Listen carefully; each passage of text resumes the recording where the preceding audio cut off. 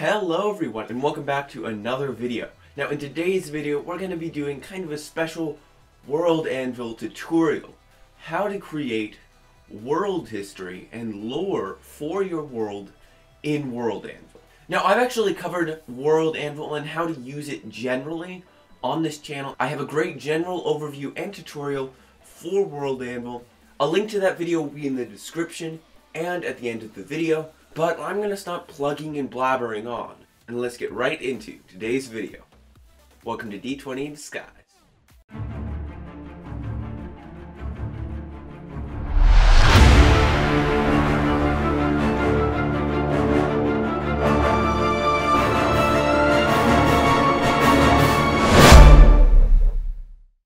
So, here we are on World Anvil. Now, if you don't know what World Anvil is an amazing online tool for world building. Whether you're a writer, a storyteller, a GM like me, you can create a world for your purposes. The world which we're looking at right now on screen is called the Wraith Globe. The Wraith Globe is my main fantasy world which I'm working on right now. Now I have over like 100 different articles on different things in this world. And all of those different articles contribute to the history, the lore of the world. Now, how exactly do you start interweaving all of these different things in your world? Well, the first step is very simple. You scroll on down. Here we can see all of the templates for different articles, and just start creating articles. Everything can be integrated into the history and lore of your world. What was the history of a building? What was the lore of an ethnicity?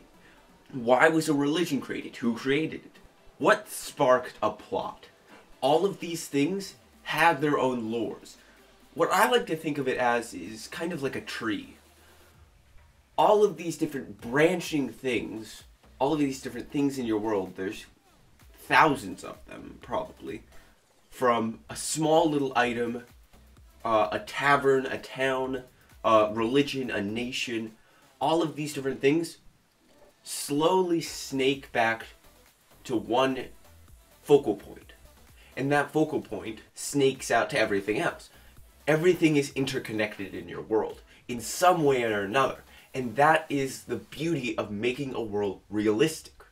Everything needs to be connected. For example, in our real world, everything is continuing to become more and more connected through globalization. And that's just a natural fact of life. So, to make your world seem natural, it should also be a fact of life there. Now, back to the tree analogy which I was using. That one focal point where everything starts from is called your origin or your creation story. Now, everything needs an origin or creation story. For example, a weapon's origin or creation story would be when it was first forged or discovered. Geography's creation story or origin would be when it was first founded or when it was first created, either way. A condition's origin or creation story would be when it first mutated into what it is now. Really, like, you can put an origin and history into almost anything. Everything should have a history. Like, how did it evolve into what it is today? That's the question which you should be asking yourself when creating an article for pretty much anything. Now, probably the biggest and most important origin or creation story is the creation story of your entire world. How did it come into being? How was it created? And you can go a bunch of different ways with this. You can use divine intervention. You can use scientific laws. You can use pretty much anything you want. And remember, this origin story of your world should then be reflected in the rest of your world. This is what was the beginning of your world. It should be important. It should be of significance in pretty much everything in your world. So once you have your origin story for your world completed and thought out, how do you document it on World Anvil? Well, let me show you. Now there's two ways you can actually get to where I'm going. Firstly, you can go to the bottom left corner and you can click on the little timelines and calendars section, or you can go ahead and scroll on up, use World Anvil's handy dandy quick search and just type in create timeline. And there you go. So let's just use Artemis and start creating a timeline. Okay, so we're going to start creating our timeline in the right column here. So let's name this timeline. Now, timelines can range from a chain of very minor events to, once again, the history of your entire world. They're very useful and very versatile. So let's just say that we're going to make this timeline about the history of the Dragonborn as a people in my world. So we're going to just say the history of the Dragonborn peoples. And as a description,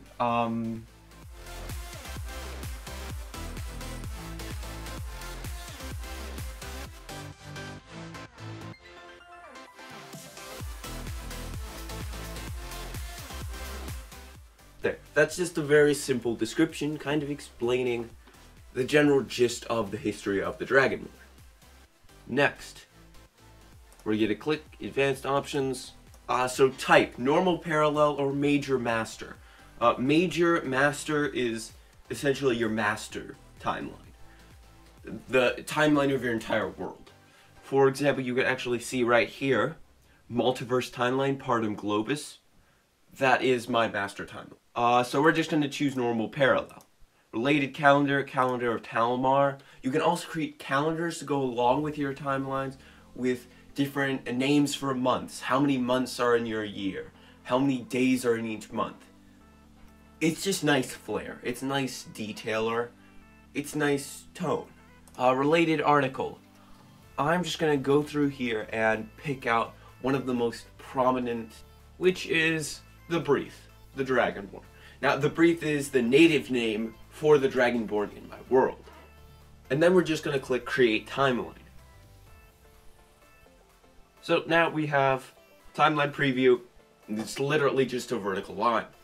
So to change that, we're first going to go into add an era to your timeline. So we're going to just name this era the Draconic Drift. That's a very important journey in my world for the Dragonborn. They were driven off the main continent by the other races, and they were set adrift for quite a while before they happened to stumble upon an isle which they could inhabit and survive on. So we're going to name this the Draconic Drift. Description: the Draconic Drift is one of the greatest journeys. Now, the era abbreviation is kind of the AD or the BC of your world, just that kind of measure of time abbreviation. So in my world, the Wraithglow, it is Partum Globus. That's PG, but it can be whatever you want in your world. Let's go down to start date, what year this era starts. Now, this has to connect back to your master timeline. If you haven't created your master timeline yet, I would highly suggest starting with your master timeline and going to smaller timelines, working to smaller local timelines. But it needs to be clear when this is happening relative to your master timeline. If you don't know that, then it's going to be a little confusing. Now, if you want it to be vague, if you want when this is happening to be vague, that can work. But try to make it clear when local timelines are happening relative to your master timeline, your world time. In my world, the Draconic Drift happens in 607 PG. So, 607 PG. End date. Also 607 PG. And we're going to create that era. So, now we can see in our timeline preview, we have the Draconic Drift, 607 PG through 607 PG. The Draconic Drift is one of the greatest journeys in all of history, blah, blah, blah, blah, blah. And then it also has orphan histories. These histories are under a timeline with eras, but do not belong to any era. These histories are not visible to anyone apart from the owner of the world and its co-authors. In order to display them in the history, create an era which contains the starting years of your histories. Okay, we're not going to worry about orphan histories, it's kind of explained there. What we are going to worry about are creating historical entries. Now, to find the historical entries, you're going to want to scroll down to Actions, go ahead and just click on that, and hit Create New Historical Entry. What that brings us to is another screen to fill in all the blanks. For the title of this historical entry, let's just say the rebuking of the Dragonborn. And then starting date. This is where things kind of get a bit messy, because at least in my mind, I don't keep a clear note of like the month, year, and hour that things happen. But it is important. It is important to keep that detailed archive of when things happen in the year, because that also contributes to weather and harvest time and all of that stuff. But we're just going to enter 607 PG, because this only happens in 1 year, the Draconic Drift.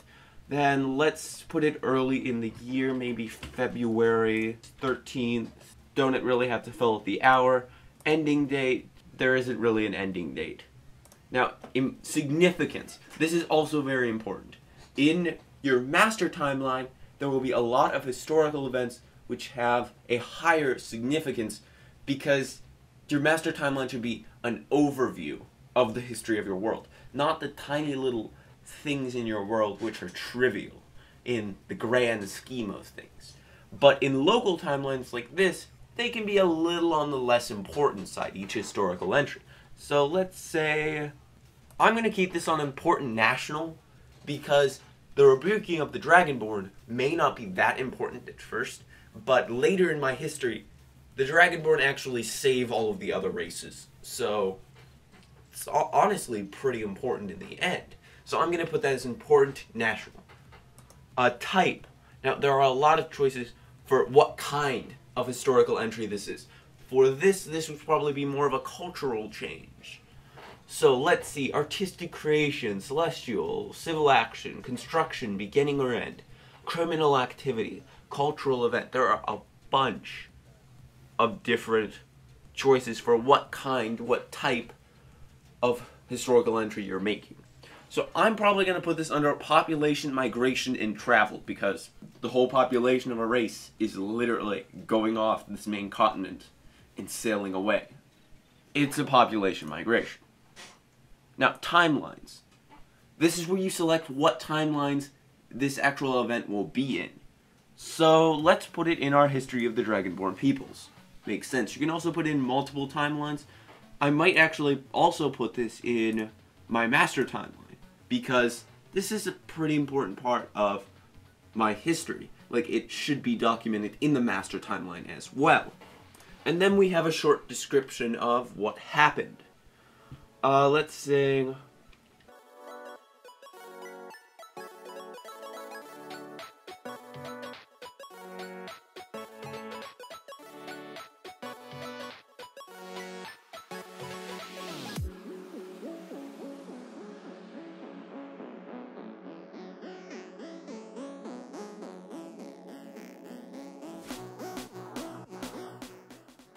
so that's a pretty nice short little description of what happened in this historical event. But remember, the description of the historical event isn't really the most important part of it. I think it's just having a lot of shorter historical entries so that you have the general gist of the entire history of your world. And you can kind of get a feel for how this world would shape up in the present because of its history. Now, in my world, there's been a lot of changes over a very short amount of time. So, the political and cultural side of the world is actually pretty unstable in a lot of places. So remember that the history of your world kind of reflects what your world is presently like now. If you have a very stable, linear timeline, then that should be how the world is in the present. If you have a very chaotic timeline like mine, with a lot of changes, then that should also be how your world is today. It should really reflect the history of your world. And remember that everything in your world which is found today came from there. So making the history and lore of your world is one of the most important parts of world building. Without a history, it doesn't feel real. This adds so much realism to your world. So we're going to scroll back up to create historical entry, go ahead and click on that, and then we can go back to our timeline, and there we go. We have the Draconic Drift. The Draconic Drift, blah blah blah, and then right there you can see we have the Rebuking of the Dragonborn, population migration or travel. And it actually looks very nice. You can actually go to your world homepage, scroll down, and it will have a separate timeline section. And we can go to the history of the Dragonborn peoples, and we can see there it looks very nice. And it outlines the details of this event and this era of the world. And honestly, I think that is creating world history and lore for your world in World Anvil outlined pretty darn well. I hope you all enjoyed the video. If you have any questions about World Anvil, timelines, creating history and lore in World Anvil, then please ask down in the comments. I would be happy to answer any of your questions, anything you need. And I honestly think that's about it. If you enjoyed today's video, then please be sure to hit that like button and that subscribe button. And if you want to see more videos like this, don't forget that notification bell so you don't miss a single one of my uploads. Now, I know with all of this coronavirus stuff going around and quarantine and it's gonna be a hard time, but either way, I hope you all have a great day. Keep on creating, and I will see you in the next video.